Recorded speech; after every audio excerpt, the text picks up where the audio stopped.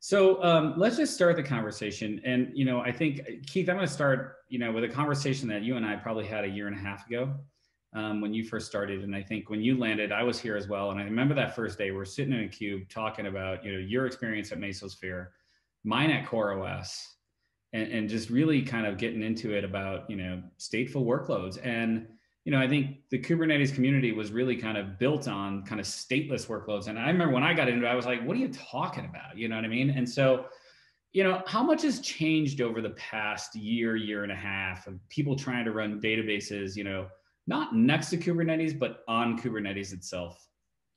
Yeah, well, I would even probably take that a step back from that, right?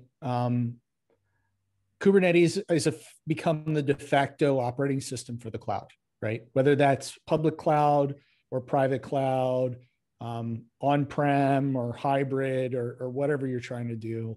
The Kubernetes is being used as that common interaction layer with your infrastructure to deploy your apps in a modern cloud native fashion, right?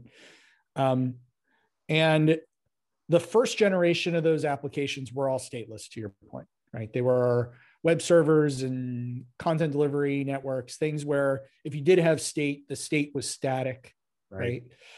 And what we've determined is the cloud is really, really good at doing that kind of stuff in general, right? Yep. Whether you're on GKE or GCP or EC2 or you're in Azure, doesn't really matter. Those systems are designed for that. But fundamentally, we're still running our software on other people's computers, right? That's what the cloud is at the end of the day. And they're not quite as reliable as maybe running your own data center is, right? And so abstraction layers like Kubernetes that do scheduling and manage the runtime kind of make that experience easier. But it's really hard, traditionally really hard to run a stateful workload and have it be dynamic enough that you could schedule it and have it die on one server and then come up on another server and still kind of self-heal, right? And particularly, it's hard to do that with databases. I think the biggest change between what we were talking about 18 months ago and where the community is now is that now everybody is facing this problem head on, right? People were using kind of cloud augmented databases as a shim to get you there, right? These are the, Auroras of the world, which are great pieces of technology and certainly have their place, right?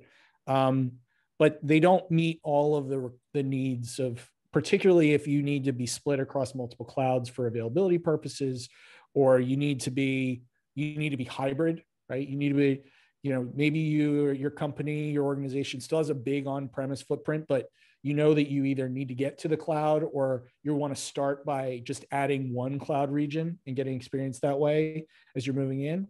You can't use Aurora as your database then because you won't have it in your on-prem data centers, right? Or, if you want to split your risk across AWS and GCP and Azure because you're concerned that there was a problem a month or so ago where US East 1 went down for, I think, 4 hours or whatnot. There was a big issue with DNS routing or something down there that took out a bunch of, big websites, right? If you want to reduce your risk and be spread across multiple cloud providers to make sure that you don't take an outage when a cloud provider takes an outage, you have to have something that's agnostic.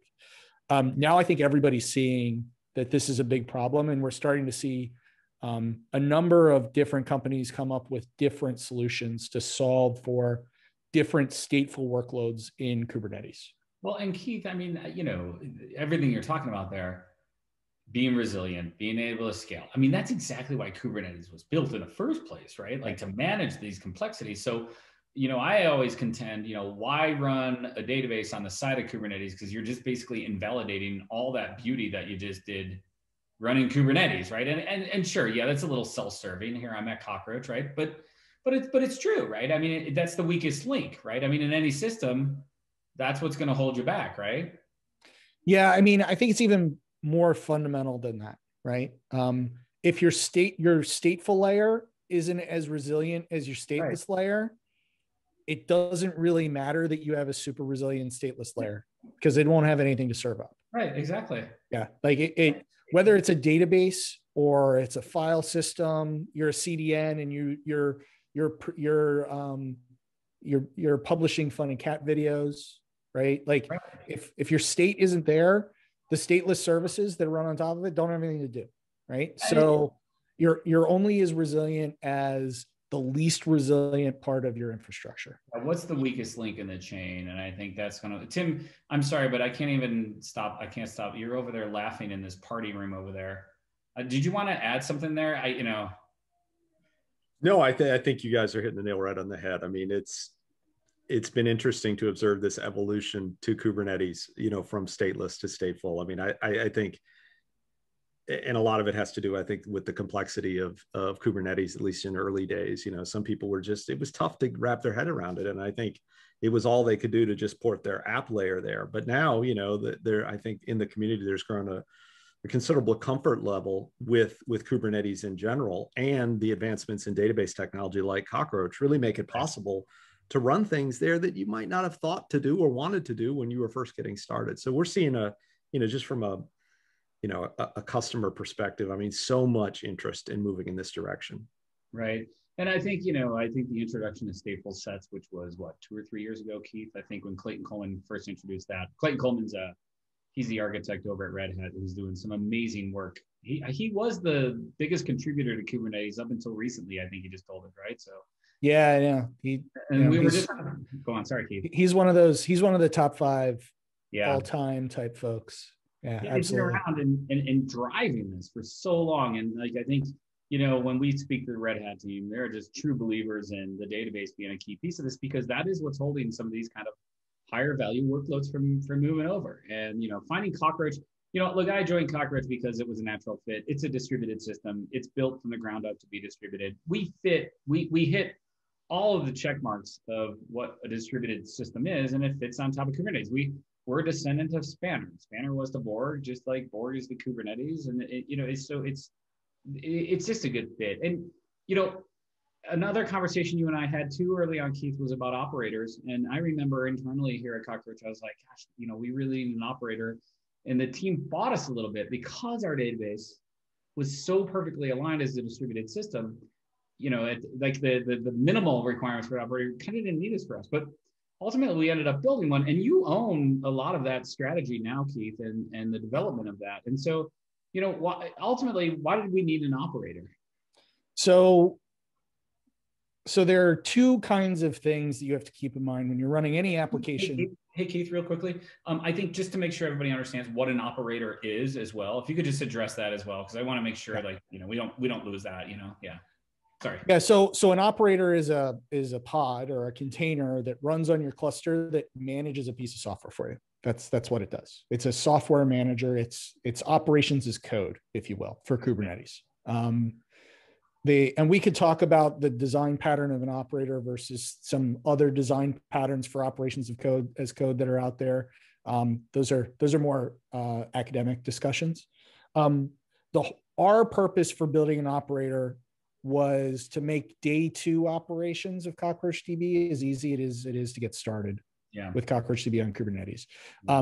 So because of our architectural similarities, because all of the nodes have exactly the same API interface, they're a common gateway to the entire logical database, and also because no pod is so special that we can't survive losing that pod, right? We run very naturally and very nicely in an orchestrated environment like Kubernetes. The challenge is, right, and this is true for everything in Kubernetes, right? Kubernetes makes certain things easier to do in a distributed fashion, but because of the way the tooling had to be built to make it work for distributed, you also kind of have to build tooling to be able to do what otherwise would be common functions, right? So for us, it's things like scheduling, backup, and restore, right? So the database can already schedule its own backups, but it has to be able to see its backup location. You're not guaranteed that a pod is going to have access to an NFS file system or access to an S3 store from inside your Kubernetes cluster. So the operator is going to eventually help us make sure that that pre-configuration is done so that the database can do the last mile stuff that it normally does, or rolling upgrades, right? Now, CockroachDB is a very resilient upgrade policy. Basically, you tell the database you're about to start an upgrade, and then you restart one node at a time with the new version of the binary, wait till the entire cluster is healthy again, and then run one command that says, hey, I'm done with the upgrade and I want to finalize, right? But in Kubernetes, you would have to go and like manually update config files and edit manifests or stateful sets and do all kinds of things to make that easy. Now, the Helm chart did a decent job of that, but because it doesn't have sophisticated kind of monitoring, there were cases where it would start restarting the next pod before the previous pod was fully healthy again, which is something we don't want it to do. So the operator is going to handle rolling upgrades for us, just like it's literally the same code.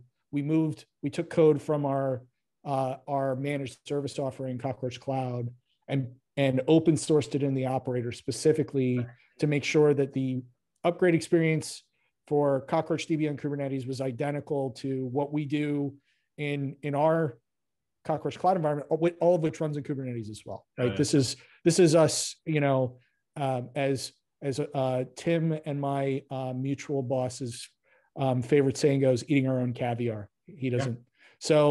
Yeah. So those are the types of things, the day two operations, making those as easy to do as possible in Kubernetes. That's the purpose of us building an operator. Keith, so I spurred something in my head a little bit, and I think about us as a relational database built for the cloud, transactional consistency. And I think you and I can go on and on about how, Cockroach is right. If you're gonna do any sort of relational kind of transactional processing, that's what we were built for. There are NoSQL databases out there, and I've seen them at KubeCon, right? Like, what's different about us versus those in kind of this distributed environment that I think people should think about, at least, in terms of, I think different workloads require different databases. I will always contend that. Like, you and I have talked about Cassandra for years, and I'm like, dude, like, I still contend like the pandemic would suck if we didn't have Cassandra, right? Like all the streaming, everything is like, it's really powerful. And so, in the context of Kubernetes though, what are the things you're thinking about when people are choosing this for different workloads? NoSQL kind of things versus us, Yeah. So there's some exceptions to everything I'm about to say here, but in general, the NoSQL databases were built without considering how you might orchestrate them at massive scale, right? So Cassandra is a great example. So the architecturally, you take the SQL interface part of it out. The big difference between the way Cassandra stores and manages data versus the way CockroachDB stores and manages data is Cassandra does hash-based partitioning, which is a prescriptive, based on the key and the number of nodes, you can predict exactly which node a particular key is going to be on, but the keys aren't stored in order. So it's not good for range scans, but it's really good for single record lookups, like blazing fast sub-millisecond reads for single record at your best case. Whereas we do a 2-level indexing scheme, our chunks of the key space are ordered. So we can very efficiently do range scans. But every time we go to query a particular record, we have to check the master index of the key space to figure out what node has that chunk of data that has that key in it, right? So there's an inherent inefficiency there that allows us to do more interesting workloads. And the impact is a couple of milliseconds, right? Our best case read scenario is like 2 milliseconds as opposed to, what is it, 800 microseconds or whatever it is, like 0.8 of a millisecond. and for certain use cases, that's really important, right? But the thing to keep in mind, hash-based partitioning, because it's prescriptive, creates certain orchestration challenges in something like Kubernetes, because if the number of pods is a dynamic, the number of pods that's available in the cluster at any given time isn't always exactly the same, and they're not always exactly in the same place.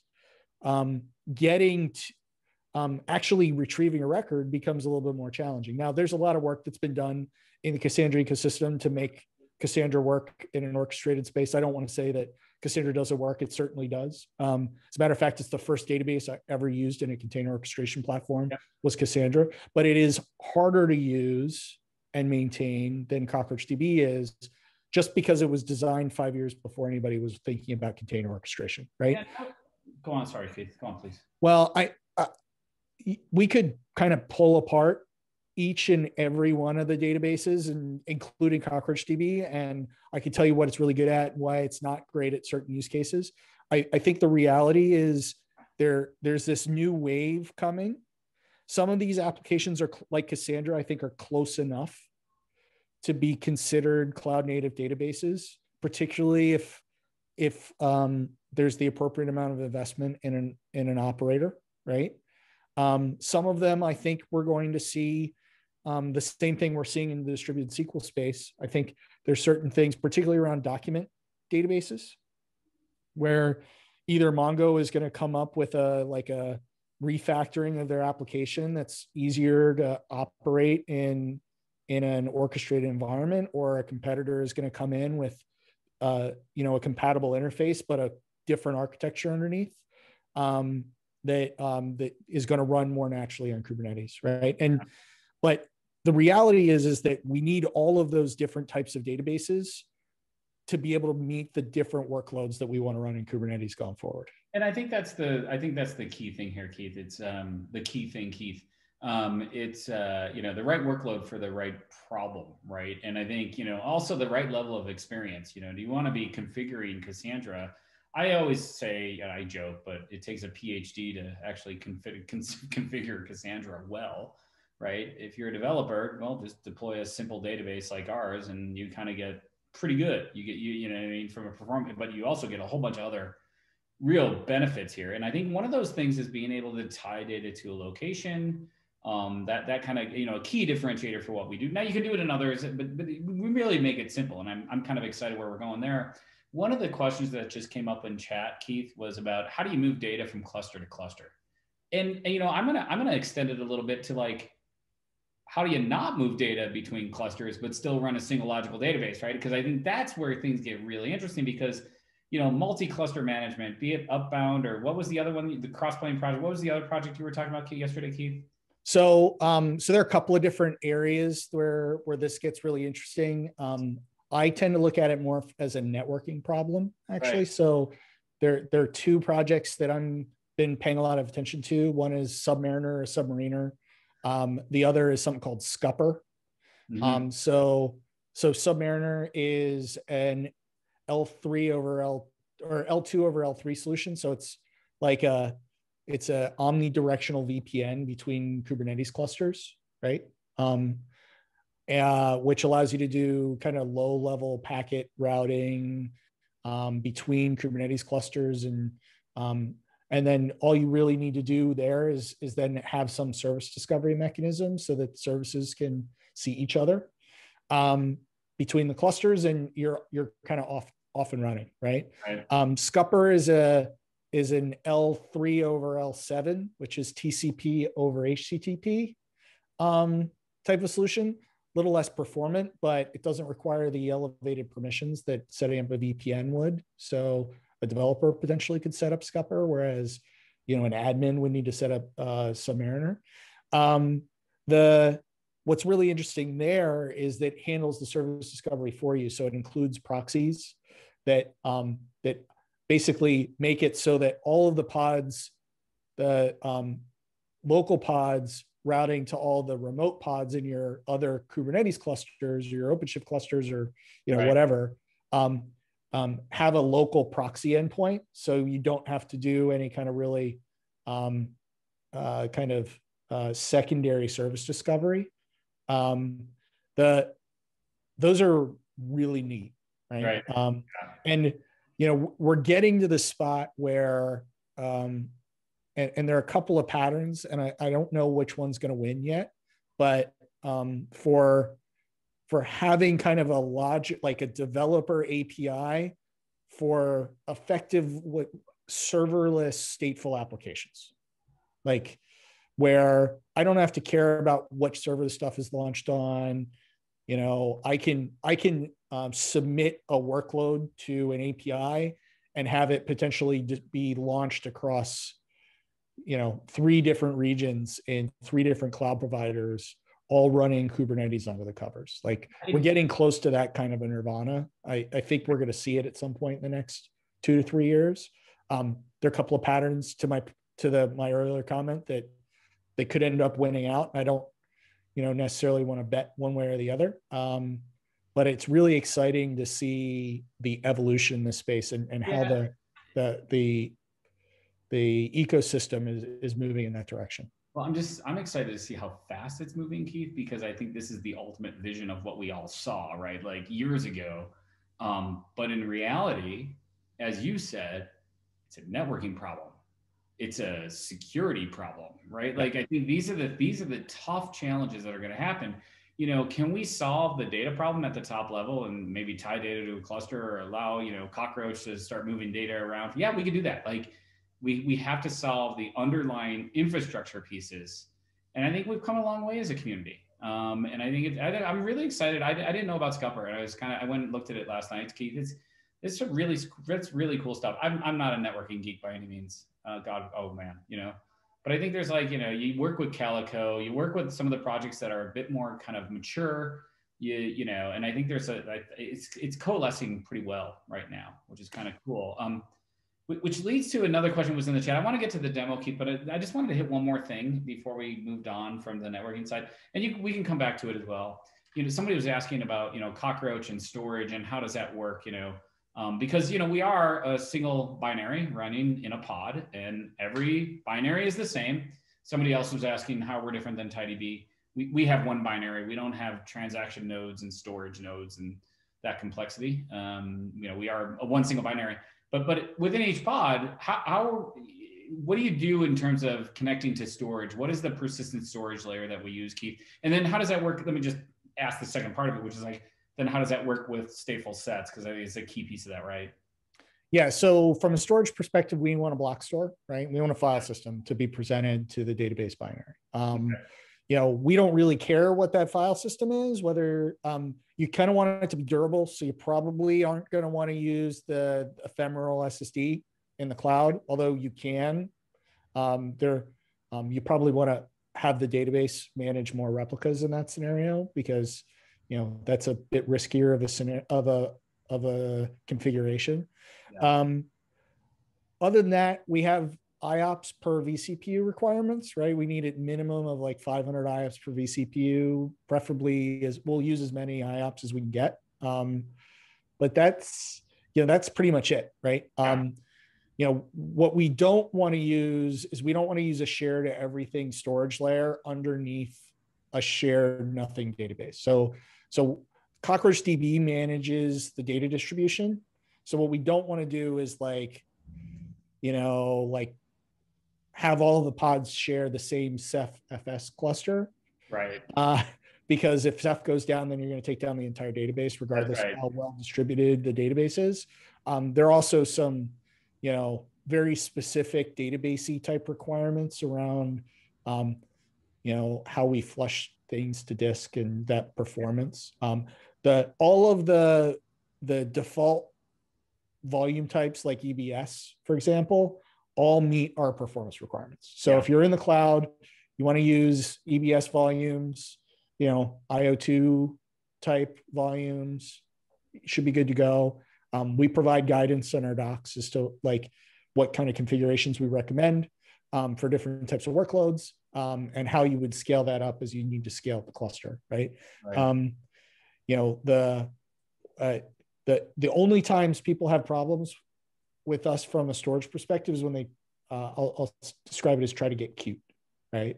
As far as how that works with stateful sets, so stateful sets are what bind the persistent volume and the persistent volume via persistent volume claim to the pod. So if we have to restart the pod, the stateful set is what effectively kind of helps tie all these pieces together.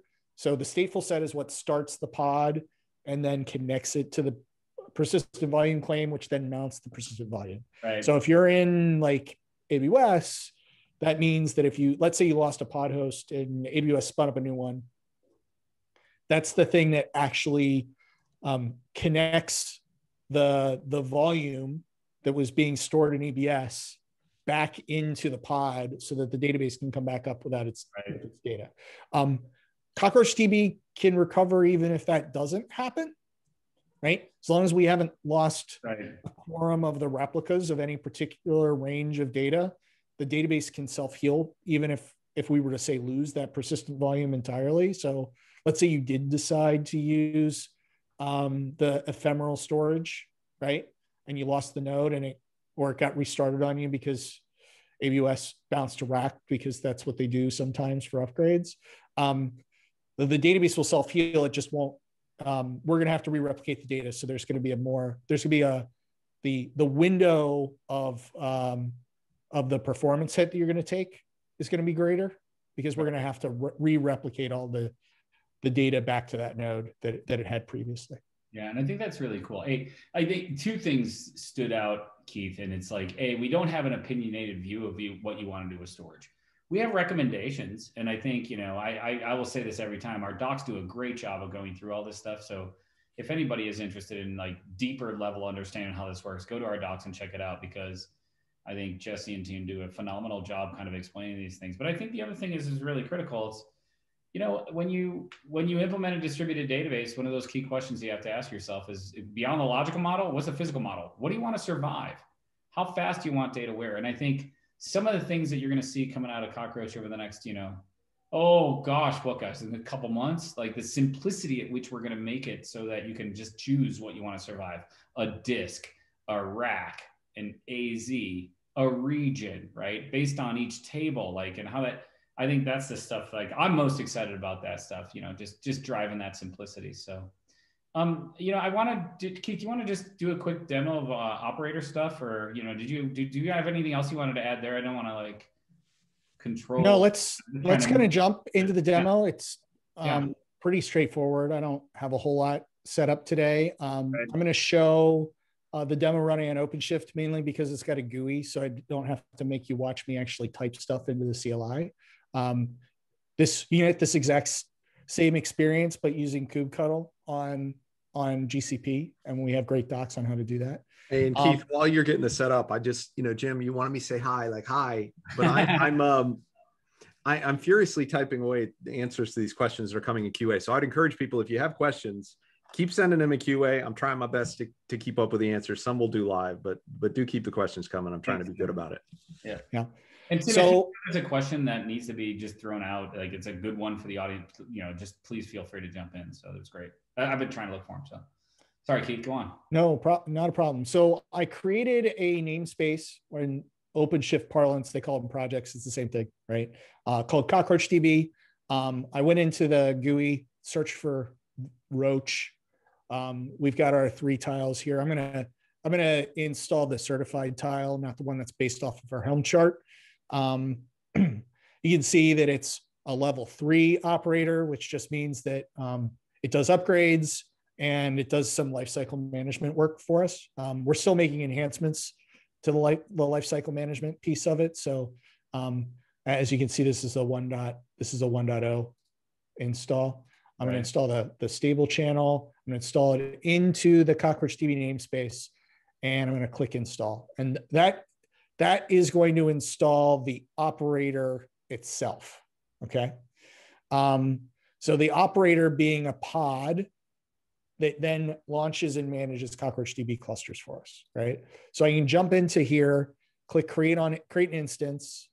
And Keith, the resilience of that particular pod is just controlled by Kubernetes. That thing's going to be it's going to stay just because, what etcd just has an instance of the CockroachDB operator pod up and running, correct? Yeah, the operator itself is stateless, right? It's got annotations in the pod so that like it knows if the operator pod itself needs to be restarted, it knows what resources it should be managing after it restarts.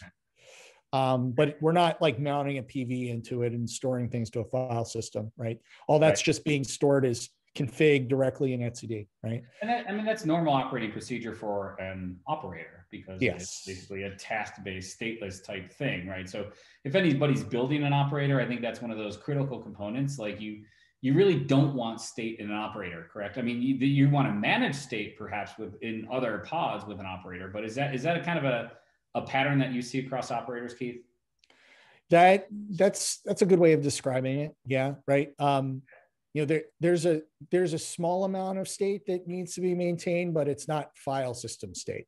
Exactly. Right? It's configuration state. Right. Cool. So by default, we have an example here that's going to use a self-signed certificate to create a encrypted 3-node CockroachDB cluster. There's a bunch of different options we could add here. I can change my default ports. I can change my default image. I can edit it from the YAML perspective. In this case, I'm going to start 3 pods. Each of them are going to have 10 gigs of storage. I'm just going to use pre-provisioned PVs that in my little development environment. You could use a storage class here to auto provision. There's a bunch of options here. This is a pretty simple config, right? And I click on the create button, and that's going to go ahead and launch a 3-node CockroachDB environment for me. So what the operator is going to do is the first thing it's going to do is it is going to define the configuration. And then it is going to start launching pods. So you can see we've got an example here. We're going to start seeing resources. Here we go. Resources get defined. Yep. Then the stateful sets get defined. The stateful set is what sets up the persistent volume claim. So the first one for the first volume got created. You can see that my volumes are bigger than what I asked for. That's because all of my PVs were defaulted to 100 gigs. Because I have a bunch of 100 gig volumes. They're getting bound to individual pods, or they're getting bound to individual stateful sets, which are then getting bound to individual pods, right? Yeah. And then the first node starts up, and then once it gets to healthy and it says that it's healthy, we'll start with the second pod. Second pod starts up a lot faster than the first pod because this is a 1-node cluster. And so I've already downloaded the CockroachDB image. And then once the last pod starts, the database will get initialized by the operator, which is a declarative statement saying, hey, our initial config is complete. Finalize this config. And then you're kind of up and running. Okay. Hey, Keith, while this is running, so there was a good question, and I believe I answered it correctly, but hey, you are head of Kubernetes here at Cockroach, so I'll give this to you.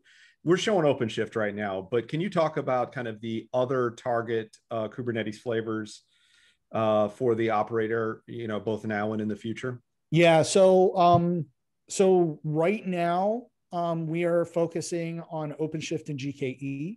Those are the two platforms that are most requested. We will probably follow with EKS shortly thereafter, but there's no specific time commitment on that because we're working right now on kind of taking the beta label off of the operator in general. So the work that myself and the greater Kubernetes operator team at Cockroach Labs has been working on is observability things, right? So this is like making sure that all the logging levels are set properly, both for the database and the operator, making sure that we're able to tie that into monitoring tools, making sure that, We can configure the backup options for the database the way we want it to.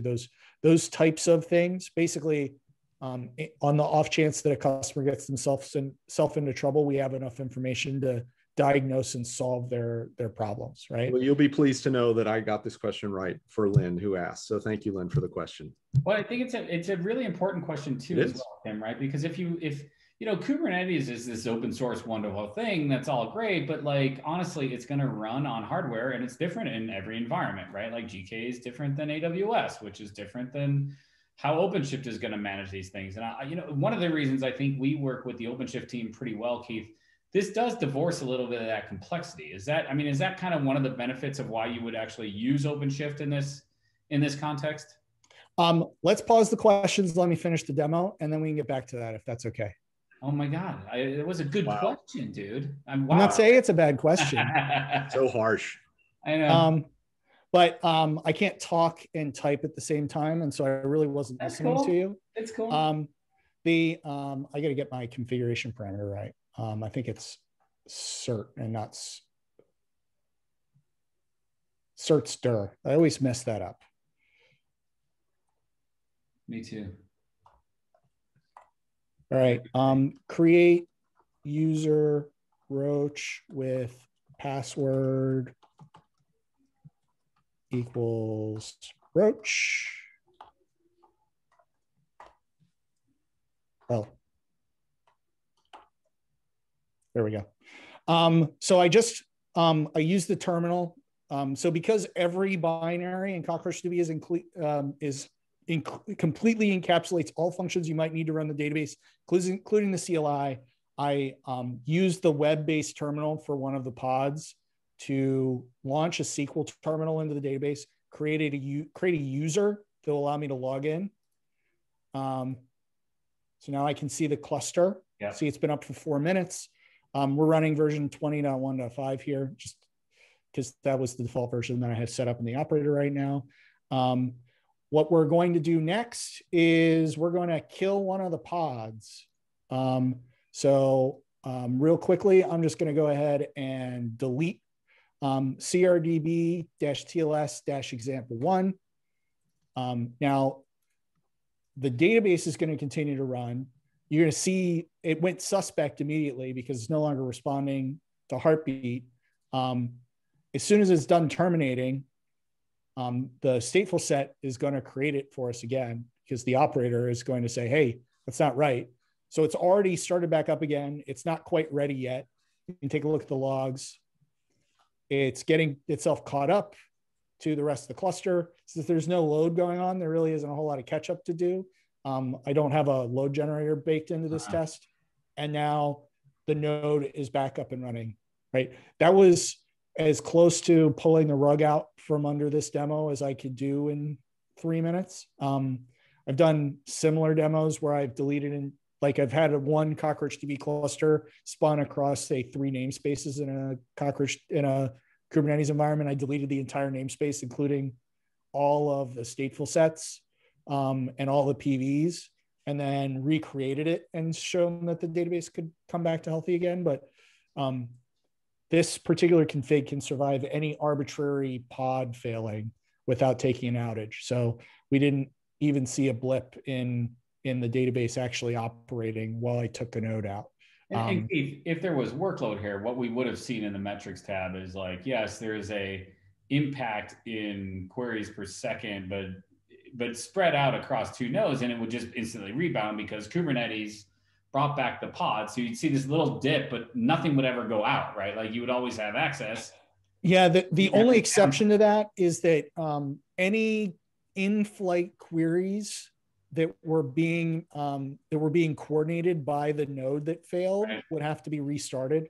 The database will do that as much as is possible. But if the client was actually connected to that node that I just ripped out from under it, the application would have to reconnect to the cluster and then retry the query. That's the only exception that I'd have to that. That's not any different than any other system though, right? Right. I mean, that's just a timeout of a query and it would just reconnect and you're right. So, and then Keith, I want to come back to actually the other question, because you do have such good experience actually building this operator. looking at it from the different platforms. I think one of the reasons I think OpenShift is great for us because it does kind of divorce some of the complexity of the various different kind of flavors underneath of Kubernetes, or like not of the Kubernetes, but of the hardware, right? Like, because OpenShift is kind of built to be deployed on ROSA, like on AWS or on GCP, right? So, when people are building operators, and I think there's a lot of people looking into that, like, do I need one? How what is that complexity? I mean, how complex is it to build a different one for each environment, right? Like, it seems like, we spend a fair amount of time doing so, right? Yeah, well, and this is the one spot where I think Kubernetes like the greater Kubernetes community could do a better job. The Kubernetes has become a little bit fractured in that 90% of it's the same, but the 10% that's different can be kind of painful. Yeah. There are good reasons that people have made the decisions they've made about the various distributions of Kubernetes, but it does make it a lot more challenging to build and manage a Kubernetes operator. Like, even one for CockroachDB, which is generally going to be as close an architectural fit to Kubernetes as you're going to find for a stateful application, right? It's been one of the bigger challenges is managing the differences between, I'll use the two platforms that we're targeting for our initial GA release, the operator, GKE and OpenShift. GKE's security model is very permissive by default, and OpenShift is not permissive by default. Right. It's locked down by default. You can make good arguments as to why you would make those decisions one way or the other. But the side effect is that we have to pay very close attention to what will work in both environments. If it won't work in both environments, how are we going to manage?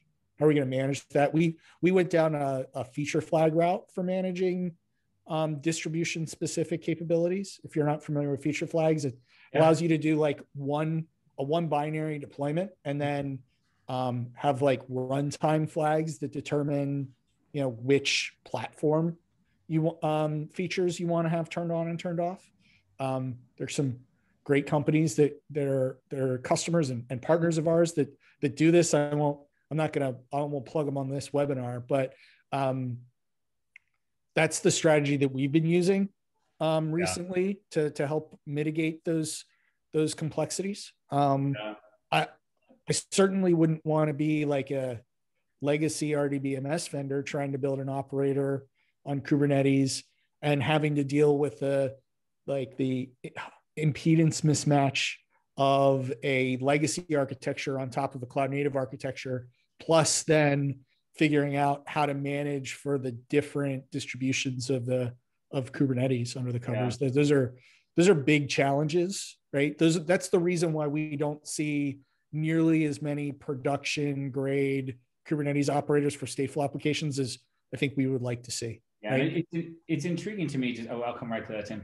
It's intriguing to me because I think it's a community thing that's going to have to be sorted out, right, Keith? It's almost like we need Docker for operators or something, so like something to simplify this whole thing. So, Tim, I know you were looking at a lot of the questions and there were that came in. Did you want to? There's. So first of all, are we giving away coffee mugs? Because this Lin Zhu is all over it and asking great questions. And I wanted to answer at least your first one. I don't have them on this one. I think we have water bottles, but JP, I'm sure can help get t-shirts and stuff. That's fine. But Brian earlier asked something as you were going through the demo. Is there a way through the operator or other Kubernetes mechanisms to declaratively define databases and users? I mean, I know there's ways we do it kind of in a sidecar, but can you do that as part of the operator? The operator is not the place for that type of work, in my opinion. Not because it wouldn't be cool to do it, but it would be sort of like us building a race car engine, because it's all written in Golang to do something we could do pretty easily with like a Terraform plugin, Terraform module kind of a thing. We are talking we do have some plans this year that aren't committed to yet around providing that level of functionality either via Terraform or via another infrastructure as code kind of a platform, because it's a common request. One of the great things is because we're Postgres API compatible from a database perspective, a lot of the tooling that already exists to do this in Postgres today already almost works for CockroachDB. We have a bunch of customers using some slightly modified version of the Postgres Terraform module to do this exact thing, and they haven't thrown up their arms in frustration and run away yet. So the reason we haven't already built it is because the Postgres, the greater Postgres community stuff works well enough that we've been able to spend time on other items, but it's something that we're recognizing needs to be done. And you just hit a point which I was going to make to answer Lynn's question. So Lynn asked a really good question, like, hey, I've got this development team, I'm interested in introducing Cockroach.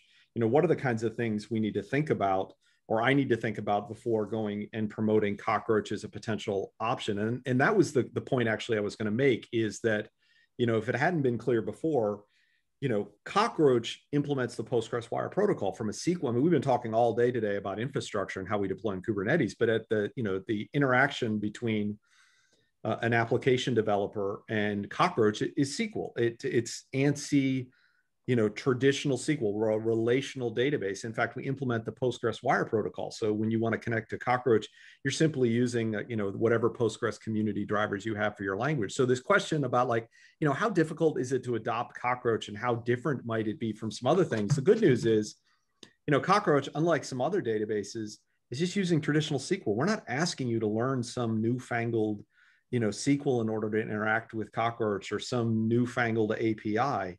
If you've ever used Postgres, which you mentioned, Cockroach is going to slot right in. Obviously, behind the scenes, it's a very different animal for lots of good reasons that are probably beyond the scope of this call. But what we're finding when introducing Cockroach to development teams is if they are familiar with SQL, MySQL even, but certainly PostgreSQL, and they're used to building apps, with that language in mind, the transition to Cockroach is a very simple one from a, kind of like a philosophical perspective. Yeah, I would say the easy stuff is easy, right? Yeah. Some of the more challenging stuff, you have to think specifically about how to do it in CockroachDB, but the easy stuff is easy. Not only are we the Postgres wire protocol, but wherever possible, we try to implement the Postgres syntax for our SQL statements, right? So we have a great page on the docs to plug the docs again, describing exactly where the SQL compatibility matches up with kind of vanilla Postgres. It's not 100%, right? It's like 80 something percent. There's some very good reasons why it's not 100%, right? To Jim's point from earlier, we do have to pay a little bit more attention to the physical model, right? I had to dust off at least one of my data modeling books from my days in college, because I haven't thought about physical data model in a really long time before I joined here, but it is something that we have to pay attention to, that we didn't have to pay attention to for a long time in other types of systems, because, it was a one-to-one-to-one relationship, and now that's not where we're at. But there's a, high level of compatibility there. And even where there needs to be changes, I think a great example is in the Spring community, there are CockroachDB variants for things like Hibernate, right? That implement those changes so that you can even have that OLE, that kind of higher level, developer ORM, engagement model with the database, and have it work nicely with CockroachDB. Hopefully that answers Lynn's question. It did. And then there was I've been answering a lot of questions, obviously, in the Q&A, and it's come up a few times about, hey, can you compare to this, compare to that? Lynn, who's on fire today. Again, Lynn, great job asking all these questions, but, asking kind of a comparison to both Spanner and Cosmo. And obviously we're not going to get into a detailed comparison. We just don't have time. But I think one of the things I might point out, and we're seeing this over and over again, is that, and in part the reason why Kubernetes is so attractive to us and OpenShift and Red Hat, is that we're seeing a ton of interest in running CockroachDB in kind of hybrid environments, multi-cloud environments, all sorts of interesting kind of infrastructures and topologies. And so I think, maybe as much as all the other things that we could talk about in terms of like technical and architectural differences between things like Cosmos and Spanner, one of the key things that are driving people in the Cockroach direction is this idea that, hey, I could run a Cockroach cluster that spans multiple cloud providers simultaneously, or on-prem and multiple cloud providers. And certainly OpenShift with some of the technologies you mentioned can really drive that. But I think, maybe before we get into all the other stuff in a later conversation, that's an important thing to consider, is just that ability to run or run anywhere, really. Yeah, the one thing I'll add to that is that we are designed for cloud native system of record workloads. So Cosmos DB is not, you don't have the same consistency guarantees there with any of their multi-model interfaces. You have lower consistency guarantee. Spanner has the same types of consistency guarantees. We're based off the Spanner paper. They have a very specific hardware requirement. They use atomic clocks. Literally, they have little atomic clocks in their data centers to do very tight clock synchronization. And we have found a way to live without, to give that same kind of functionality without having atomic clocks. Right. And we have a great 27 million word blog post on the topic. I was going to say, there is a great blog post there. 7 million words. Living without atomic clocks. Go look it up on our blog.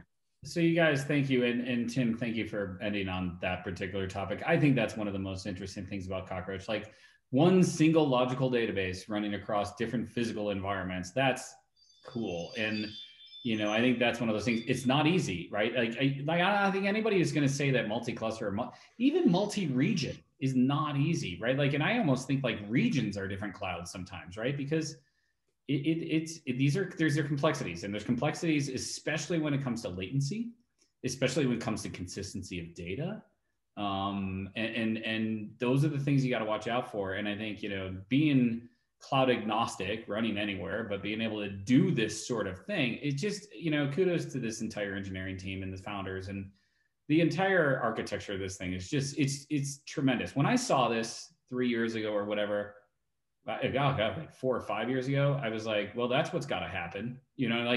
We're almost living in the future sometimes, I feel like, guys. And I think, this is a really good example of really future facing stuff here. This entire webinar and everybody on, like, this involvement in Kubernetes, just, I find it to be a whole lot of fun. And like I said before, Keith, I'm so intrigued at where the community is going to solve all these things. It's fun to be a part of it. So, well, I will give a plug for next week's webinar, because I believe that's the DoorDash conversation, right? Yeah. Where you're going to be talking to a customer that literally had these problems, the types of problems that all of this stuff was designed to solve. Pretty sure they're running on Kubernetes. That's so right. I think you can definitely talk to them about why they picked Kubernetes there. But it's really interesting to see what happens when things start to fall down in the cloud, and how companies are choosing to solve these problems so that they don't have multi-hour outages and those kinds of things. That's right. Well, thanks again, Keith. And that's a really great ending, because you just made me do what I was supposed to do and I didn't do it. Because the DoorDash one, I'm looking forward to that one. Sean's awesome. Like, talk about a practitioner dealing with some awesome things. So thank you for that. Tim, thank you for everything. Carefully curating all the questions and everything is awesome. And then Keith, as our Chief Kubernetes Officer, hats off to you, buddy. I mean, really. I appreciate I got promoted in the middle of the webinar. To say, is HR on his phone? Let's get that promotion official. Good job, I guess, so no, seriously, guys, thank you as always. I love working with both of you, and I will do it for years and years to come. So thank you, everybody, for joining. I hope you enjoyed this. There is a survey that will pop up after this. Please do fill that out. We are always looking at that. We're always looking at ways to improve. Any feedback or comments are just super, super appreciated. So with that, everybody have a great day, and thanks for taking an hour out of your day. We'll get this recording up soon. So thanks, Keith. Thanks, Tim. We'll see you guys later. Bye now. Bye.